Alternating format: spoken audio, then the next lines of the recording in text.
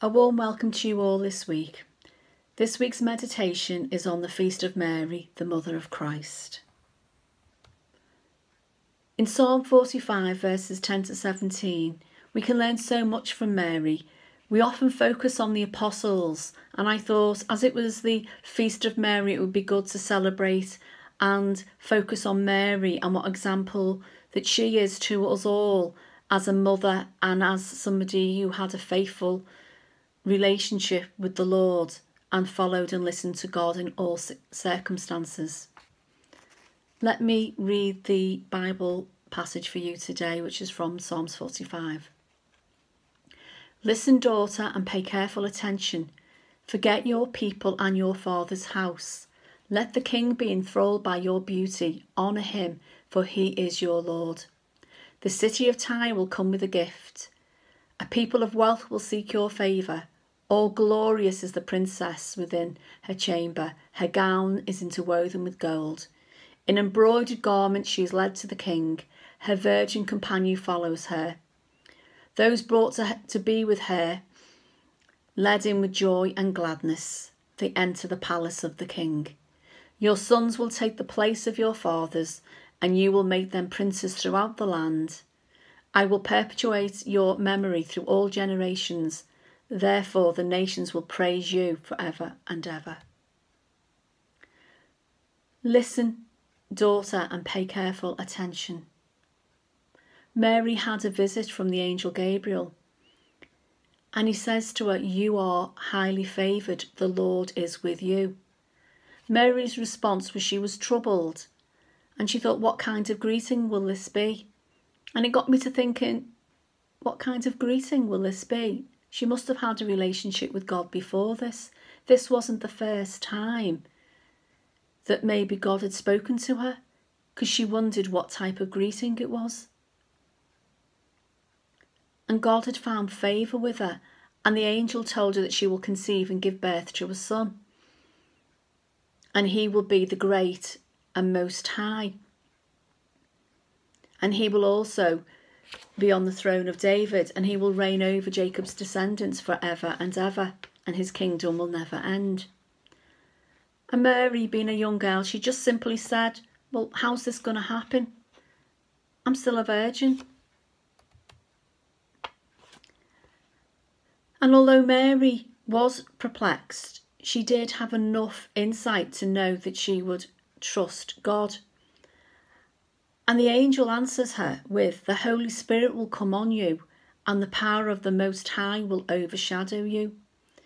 So she knew, even though she was afraid, even though she knew that she was going to obey God and she didn't know what was going to happen or how it was going to happen, that the Holy Spirit and the power of the Most High would overshadow her, would be around her, would protect her.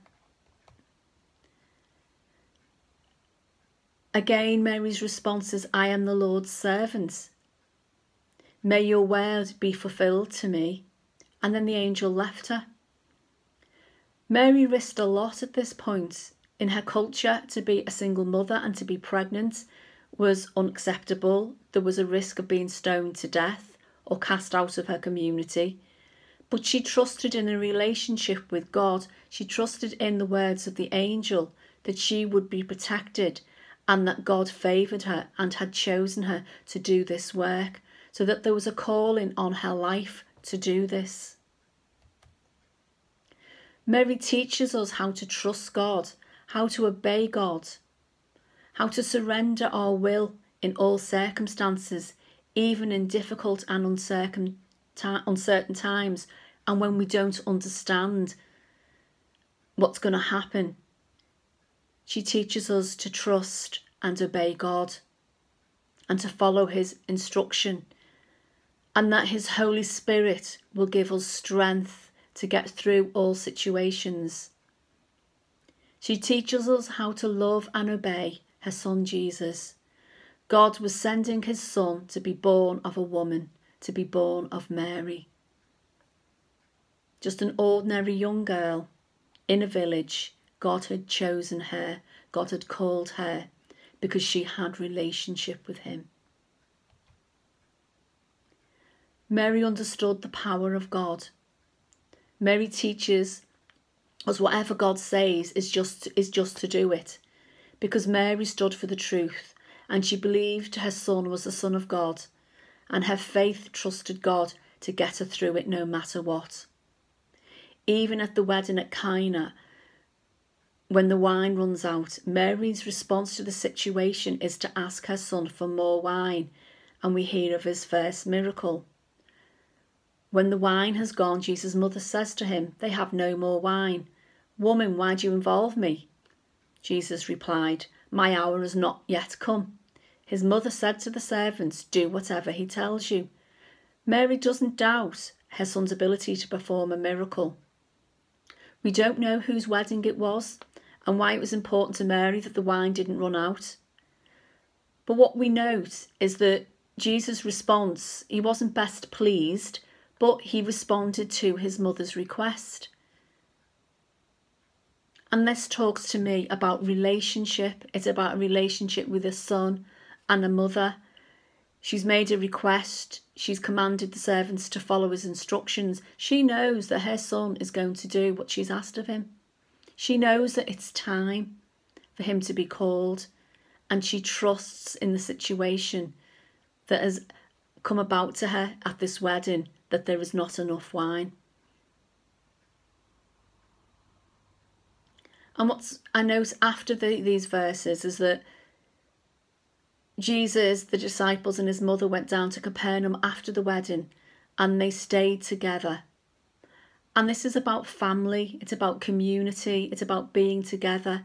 It's about sometimes we don't have to be on our own. God provides us with people along the way, along the journey. And Mary teaches us that we need to be in fellowship with one another. We need to be around our family.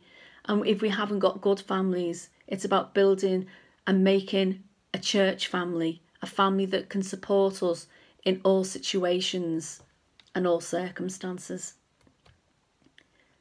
Mary also teaches us about devotion. She watched her son die. She would have seen his tortured body, witnessed his agonising death. Her son was probably unrecognisable through some of the wounds and the beatings he'd received. But on his death, Jesus saw his mother in John 19:25, and he's seen a disciple he loved. "Woman, here is your son. Disciple, here is your mother." God teaches us that we are the sons and the mothers and the daughters and the fathers to all Christians, to all disciples, that we just don't keep our love to ourselves. It's about sharing it with each and every one. Jesus would have laid him out after he died, and she anointed his body with oils. I can't imagine a tougher job to lay and anoint your own son's body. She must have endured much agony as she witnessed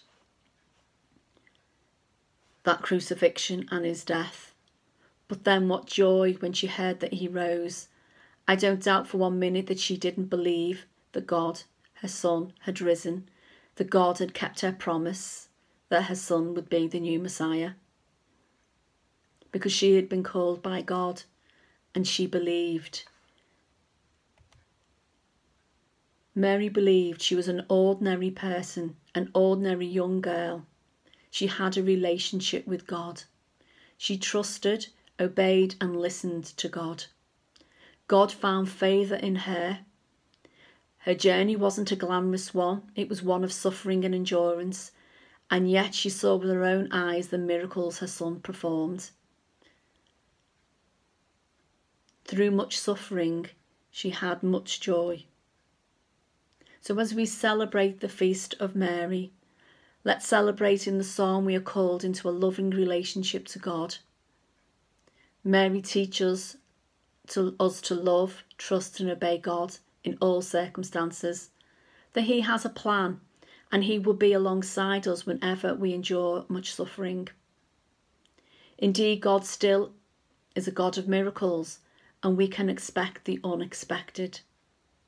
Like Mary, God chose us. He chose a young girl, a teenager to give birth to a saviour. And she had this relationship with God. And God wants this relationship with us. And through Christ, his Son, we are all able to reconcile ourselves to God.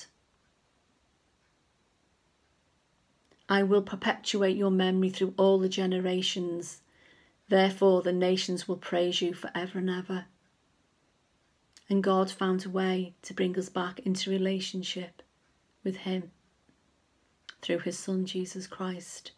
And through Mary, we have a living example of how to be faithful followers of Christ. Thank you for your time and have a blessed day. God bless.